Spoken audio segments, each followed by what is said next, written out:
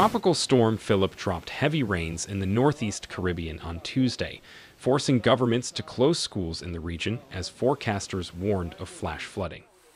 The storm was located about 40 miles, 64 kilometers, northwest of Anguilla on Tuesday morning and had winds of up to 50 miles per hour, 85 kilometers per hour.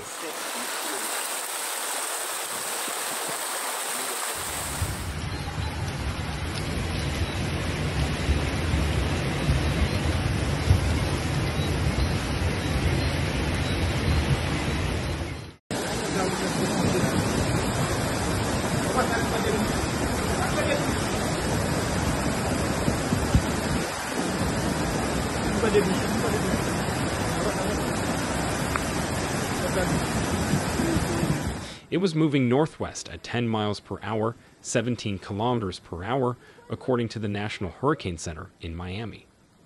A tropical storm warning was still in effect for Barbuda and Anguilla after Philippe made landfall in Barbuda late Monday. A tropical storm watch was in effect for the British Virgin Islands.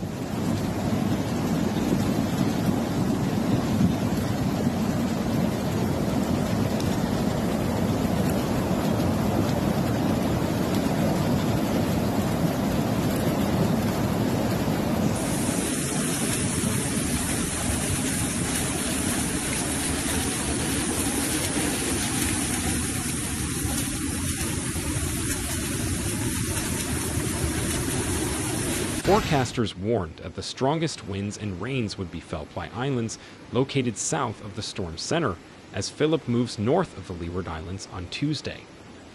Officials in the twin island nation of Antigua and Barbuda closed schools and government offices, while those in the French Caribbean territories of Street Martin and Street Barts closed schools.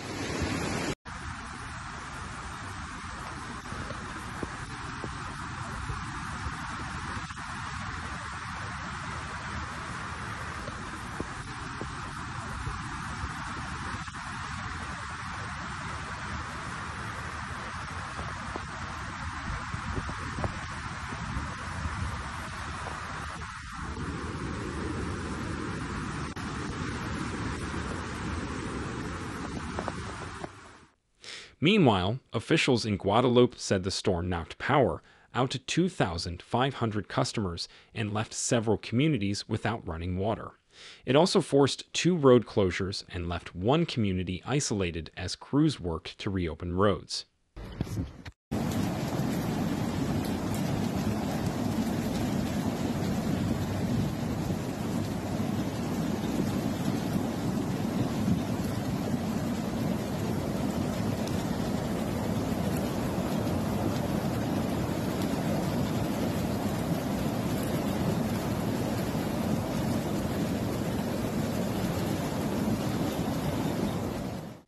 Philippe is expected to turn north-northwest late Tuesday and then take a path north into open waters on Wednesday. Forecasters said between 4 to 8 inches, 10 to 20 centimeters, of rain was expected from Barbuda south to Dominica, and 3 to 5 inches, 8 to 13 centimeters, for the remaining Leeward Islands and the northern Windward Islands.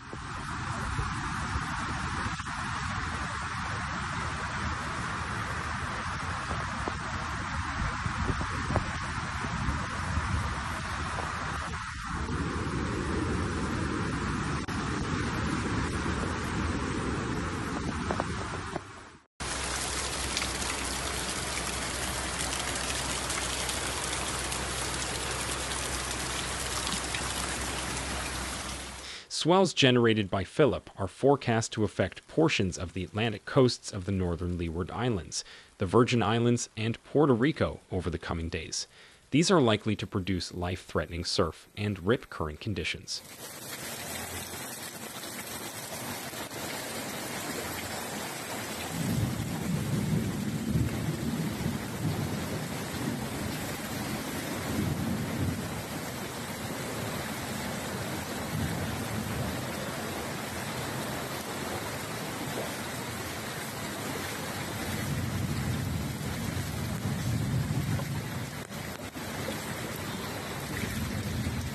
Leeward Islands Air Transport, LI, canceled 5 flights across the Leeward Islands October 2.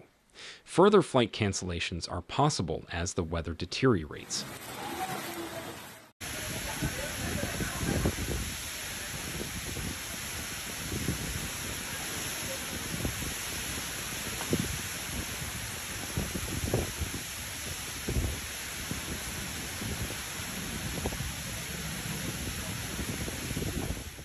Antigua and Barbuda closed schools October 3, and several public educational institutions are being used as shelters. Sustained heavy rainfall could trigger flooding in low-lying areas and those with easily overwhelmed drainage systems.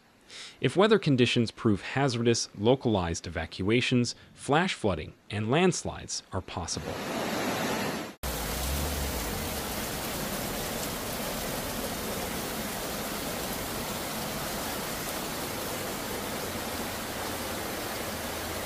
Ça a diminué là? Pas vraiment, hein.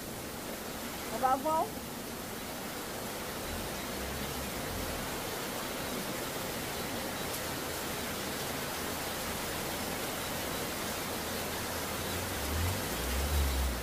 The inclement weather could trigger localized business, transport, and utility disruptions, and render some bridges or roadways impassable. Flight disruptions at regional airports and temporary closures of ports are also possible. Stagnant pools of water during and after flooding may increase the incidence of insect and waterborne diseases such as dengue fever, cholera, and malaria. Exposure to raw sewage and other hazardous materials mixed with floodwaters poses a serious health threat.